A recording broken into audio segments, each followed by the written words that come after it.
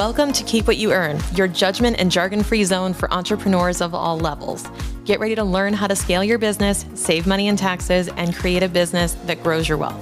If it feels like the financial side of business is like eating your vegetables, well then think of this podcast as the ranch dressing to make the process a little more enjoyable.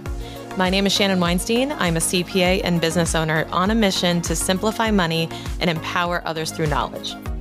I hope this episode inspires you to take action, but remember that the information we share is for educational purposes only and is not individual tax advice. Now that we got that out of the way, let's start the show.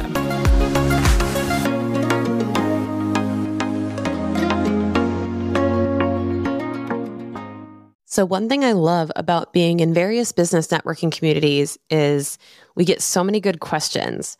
Between that and our CFO on-demand program with entrepreneurs who are asking questions around their business, tax deductions, and so on, I get so many ideas for this show and so many pieces of input where there are really good questions. So number one, if you feel like you're asking a stupid question, you're not, because very often I get people asking what they would consider stupid questions, not me. And what ends up happening is I end up doing the research and figuring out that the answer wasn't as obvious as maybe they thought, or it really isn't a stupid question. There's a lot to be interpreted and there's a lot to research. And it's actually really fun for me to dig into these new areas that maybe there's problems or situations I haven't tackled yet. So always take the opportunity to send me questions, especially if you're in our CFO on-demand program. And one of those questions that came up in a Facebook group I'm in was around being an author and how to treat the costs associated with their publisher when it comes to their taxes. Now, what you may be thinking is, well, okay, Shan, so yeah, if I publish a book and I pay a publisher, wouldn't that be a pretty obvious just tax deduction, like expense? And the answer is it's not obvious, but maybe. So here's what I'm going to do. I'm going to use today's episode to explain to you my answer to this question. But if you're an author or an aspiring author, listen to this and know that you need to have a conversation with your CPA/tax preparer on this topic of how to treat any costs associated with producing, publishing, marketing, distributing your book. Because there's a little bit of a gray area here.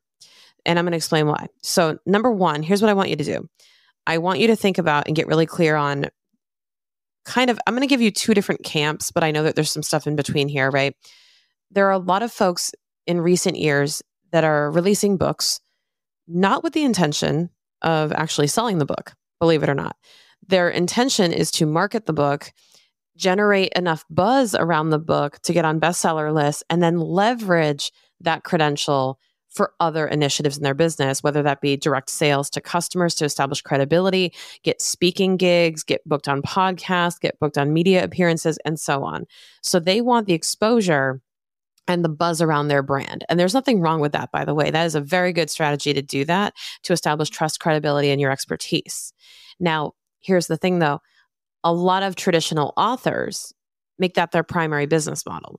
So some of you are listening are authors by profession. You make all your money from your books, from the royalties, and so on from your book. And again, nothing wrong with that. But what we're going to do is unpack how this might differ, depending on which of these camps you're in, how your taxes could be affected. So number one, what we have to establish is, what are you using the book for? Okay. Number two is, what are the costs that you're going to incur? So what I advised this person who asked me about this, she had publishing costs.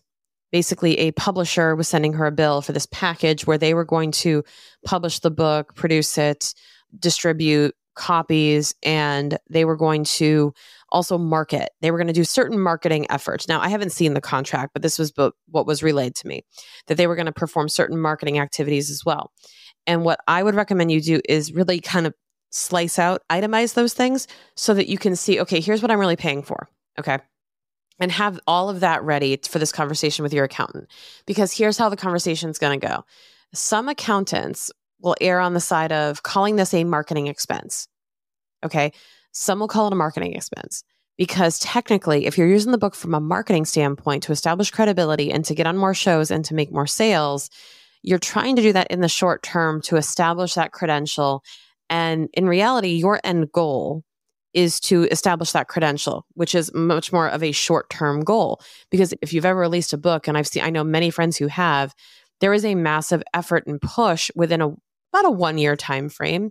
So let's say if you started writing your book in the winter, chances are you're going to release it in the fall, maybe the winter. So chances are you're probably going to release it, I'd say 9 to 10 months later is kind of the trend I'm seeing.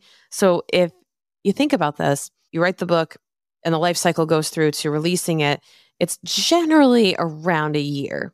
But what we have to be mindful of is, when are we really accomplishing our objective for the book? And if it's a short-term marketing push and the book is really just to get that credential, that bestseller credential, that's one thing. And I would then consider most of this to be an expense, because the book, although the book will be available after that first year, I feel like a case could be made that that book is really getting promoted in that year.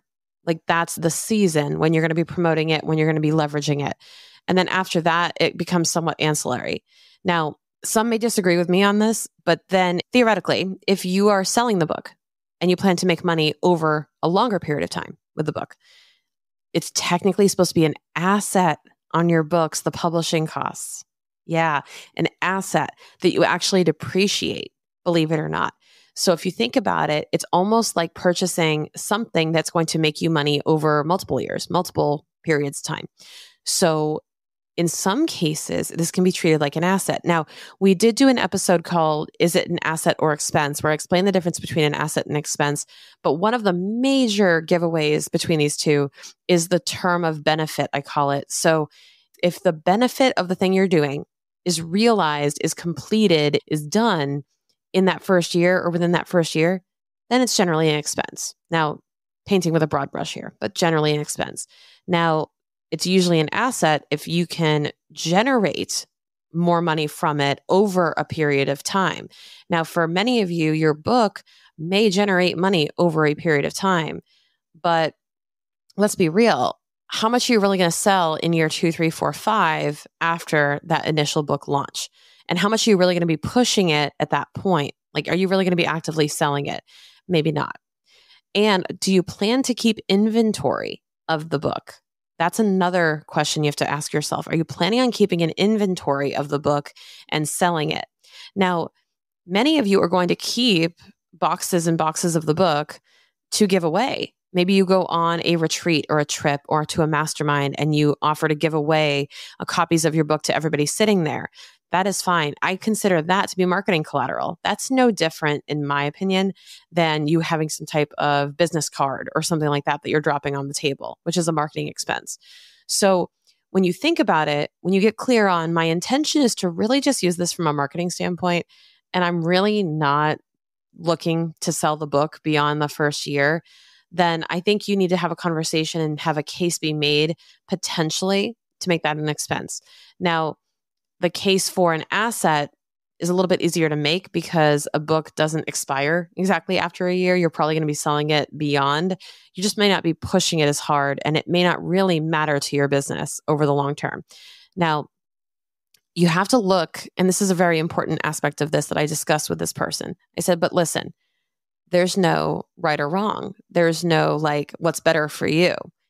So an asset versus an expense, there's no, I guess we'll say, better way. Like, it's not like you want an expense and you don't want an asset or vice versa. Both of them are just things that exist. Like, those are the two options on how to handle it. They're a left or a right in the fork in the road. Now, I don't know which one is better. They're just different. So you have to have a conversation with your accountant to figure out, hey, wait a second. Should I be capitalizing, AKA calling this an asset, or should I be expensing it?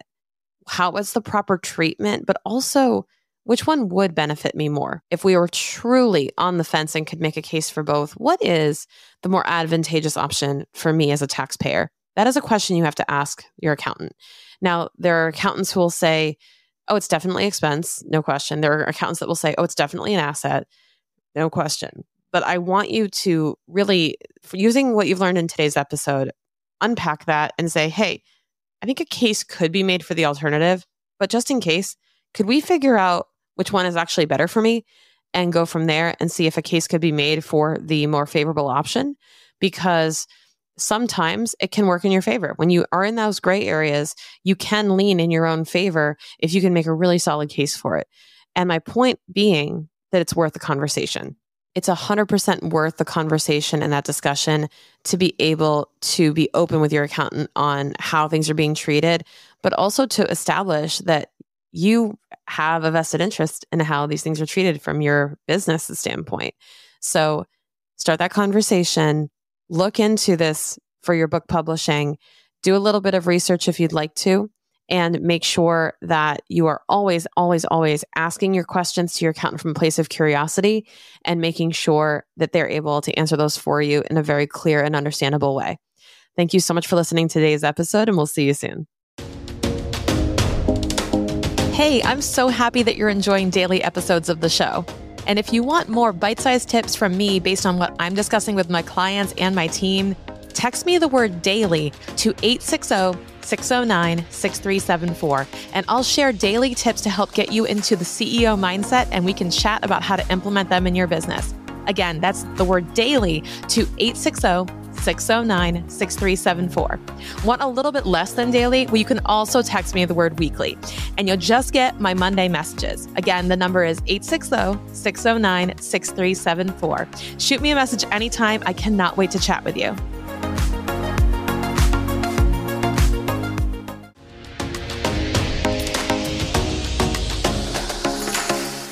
Thank you so much for listening. If you enjoyed this episode, please leave a rating and review on your podcast platform.